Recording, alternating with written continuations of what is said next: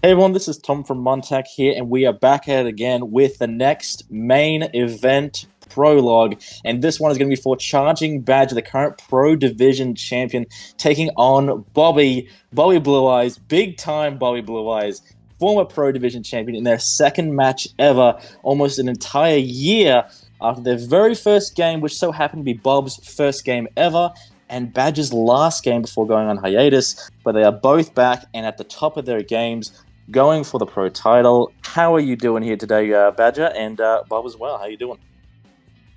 I'm doing pretty fine. well. It is good to have you both here.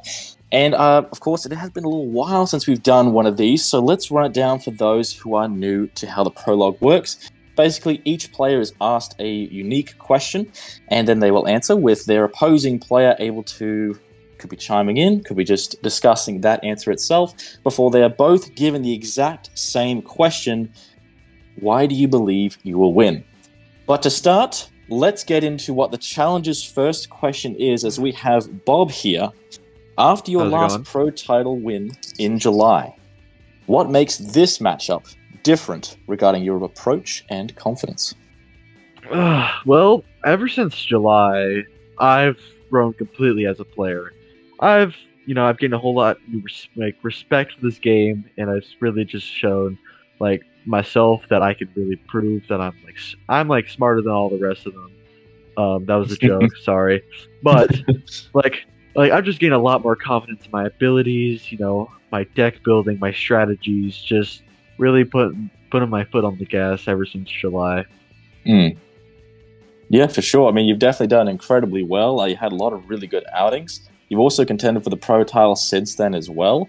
Even to get your first pro title wasn't even against any sort of weak player. It was against Mini Smoke. And even again, you were probably very, very close to actually ending Mini Smoke's dominant reign. It just came down to that last Dragon Cupid. And I guess sitting across from you right now, you've got the man who did beat Mini Smoke. And I guess that leads into your question, Badger. After your huge wins against the likes of Mini Smoke and APOC, what about this new challenger in Bob interests you? I think it's just because we haven't. I played against most of the other top contenders, at least a few times, but I haven't really faced Bob in his prime yet. So I'm gonna be a little bit excited to see what he'll bring to the table. Yeah, I think it's going to be very interesting. Bob, what do you have to say about that? I don't think I'm quite in my prime yet. I still need a couple more months, maybe even a year before I'm even there. Mm-hmm. Because everybody else is just on a whole other level than me. I still think I have a lot of improvement, but I think I can definitely compete. Great to hear. Now, of course, starting with you, Bob, the final question, the question for you both, the one that matters the most is, Bob, against Charging Badger, why do you believe you will win? Because I have what nobody else in this entire game has. Mm-hmm. The element of surprise.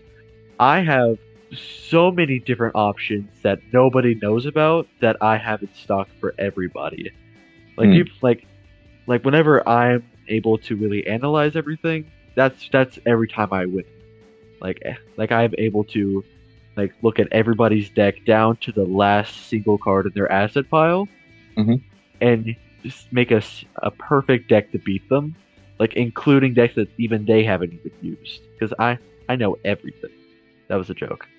But yeah, that's just what I personally think. Now, Badger, of course, you're in a bit of a different camp. A lot of the top-ranked guys really do love to anticipate their opponent's plays and even build brand new decks to suit that kind of playstyle. You definitely clash with Mini Smoke, probably one of the better examples, probably one of the most elite examples of crafting a deck for a certain opponent. How do you feel that plays against your style, and I guess, how do you think that'll affect your chances of beating Bob? Well, I wouldn't say I'm necessarily against changing the deck to fit the opponent, but I would rather have one specific deck shell and then slot a few answer cards into that rather than build a completely different deck just to answer it, because it takes time to learn how to play a new deck. And if I already know how to play in a specific deck, I'm just that much more prepared, I feel. So with this, obviously with this current style you'll be taking on, what about that worries you when facing Bob? Well, what I would say is if he's trying to be as unpredictable as possible, then there's not really anything I can plan for.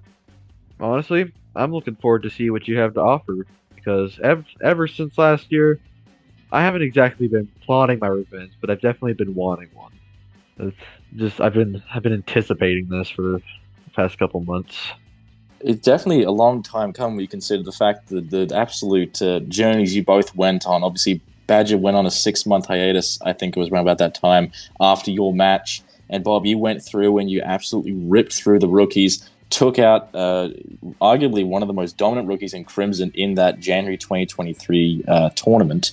You then go from that point, you enter Spark, have a bit of a dip into rookies, but then get through Spark, get into the pros, win the pro title, and even still maintain that huge advantage, all while doing this while playing Tim. I guess that does make me wonder, though, what does it mean for you to win that pro title? I think what this means is that I can finally, like, maybe prove, like, not to everybody else, but maybe to myself that I can, keep competing with all these bros. I can say, yes, I am one of the greatest, like, players in all of MonTac history. Because that's what I want to leave. I want to leave my mark on this game as that one guy everybody feared. Yeah, fair enough. And I guess Badger, if you retain, I mean, every reign you've had so far was taken away from you by Misfire. Misfire has now lost the opportunity to contend for your title. You're now paving a brand new way to, I guess, to see how your reigns are going to look at as what does a Charging Badger reign look like. What would it mean for you to retain this weekend, considering that would put you in a very small list of people who've defended their title not only once, but twice? I don't know if any of my previous titles have had a successful defense, so just the fact that I even am here attempting my second is big. And if I win this, may as well shoot for the record. I mean, I've been the one that stopped everyone else from getting it, so why not go for 4 myself? Both of these guys are raring to go, and I'm very excited to see how this turns out. Thank you again for making the time. If no there's more things I'd like to say, then thank you everyone for watching. Have a good one. This has been Tom, that was Bob, and that was Badger. See you later.